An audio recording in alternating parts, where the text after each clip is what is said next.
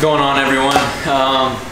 Haven't had a haircut the past couple weeks. My brother just got out of town. He's the one who's been cutting me up these past couple times, but as you guys can see, boy needs an edge, a haircut. I need a little bit of everything. So I'm gonna go ahead and try to do my own haircut with the self-cut challenge my boy Eric made. Let's see what I can do. All right, so first things first, you're just gonna grab your clipper, close all the way, make your first guideline.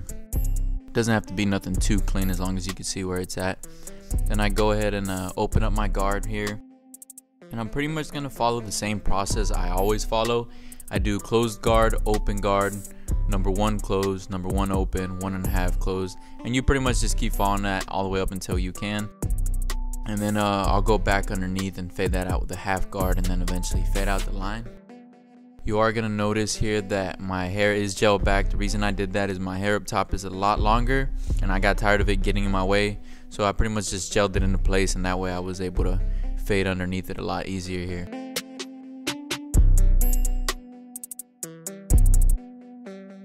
You are gonna notice that since this is my first time using the self-cut system, it's a little awkward for me, I'm not gonna lie. So it took some getting used to. When I first went in there, I was a little kind of scared, I guess you could say, but little by little, every single stroke, it started getting a lot easier, and I started picking up different angles with the mirrors. And these mirrors actually work pretty good. Yeah, the mirrors work pretty good. I was actually able to see the back of my head and everything here. So here I'm just kind of fading back out, like I said, with the half guard. And the good thing that I like about these mirrors is I could kind of see it with this, or I could take a step back and look at the other mirror, and I'll be able to see if I left any lines or anything, or if I need to go back in and do any touch-up work.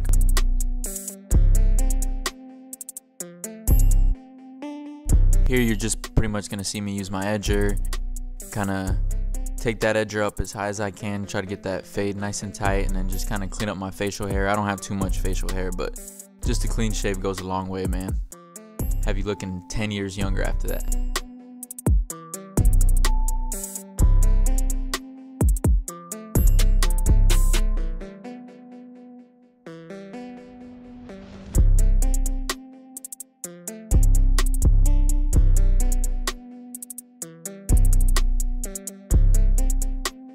At the end, I'm still going back in, doing touch-up work. Like I said, if you see any little flaws in the mirror doesn't lie. Always take a step back, look in the mirror, you'll be able to see any little lines.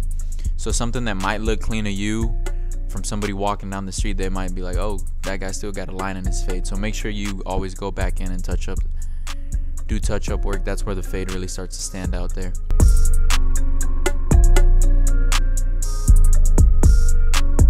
Final step, I always use my shaver right underneath where I went with the edger. Now I use my shaver and try to get it as close as I can without creating another line. And if you do create another line like I just did, I kind of just use my edgers and go back in and just slowly flick it out.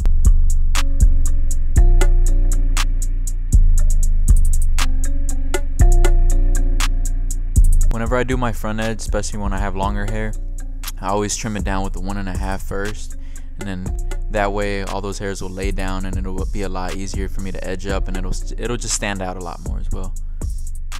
Obviously you don't want to take that 1.5 a crazy amount back to where it looks like you're missing a whole patch in the front of your head. You just want to do it lightly to any of the little baby hairs there. And anytime I'm edging, I try to, you're always gonna have to push back a little bit. You don't want to push back too crazy to where the hair is going to look all jacked up within a day or two. So just as long as you get it as sharp as you can without having to push it back too crazy.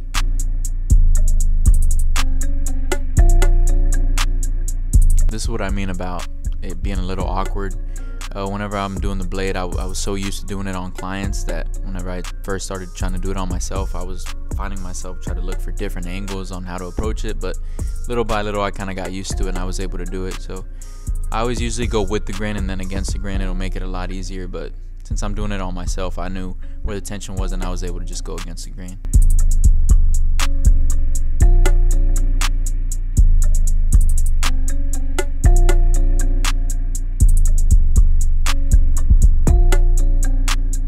Right here, you guys are just gonna see me clean up my eyebrows. Just gonna trim them down a little bit. I usually trim them down, then I kind of edge them up a little bit with my edger. Then I'll just go through with my blade and sharpen them up as much as I can.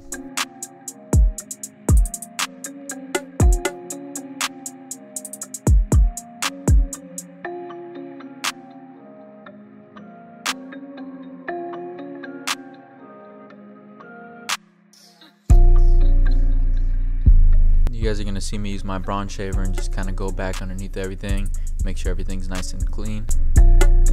This is where I attempted to do the back of my head, and I'm not gonna lie, I tried a couple times but I was too scared. Alright, so I went ahead and just wrapped this up. I just gave myself a quick front edge, did some high tapes on the side. I'm not gonna lie, this self cut is a lot more awkward than I thought, so I got a little scared around the back. I went ahead and had Eric just kind of edge me up in the back. But I just gave myself a front edge, high tapes, like I said, cleaned up my eyebrows a little bit, just shaved all the little peach fuzz I have off. So yeah, I mean, I'm feeling a lot fresher now, ready for the weekend. But if you guys want to see any more videos or anything different, like any certain type of haircuts or anything, just leave comments below. Me and Eric are gonna do our best to try to get to them. But for now, this is the final result. Let us know how it turned out.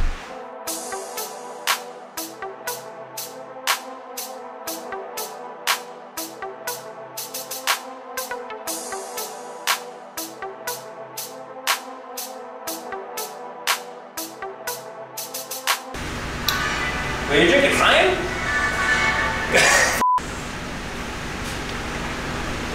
Ah.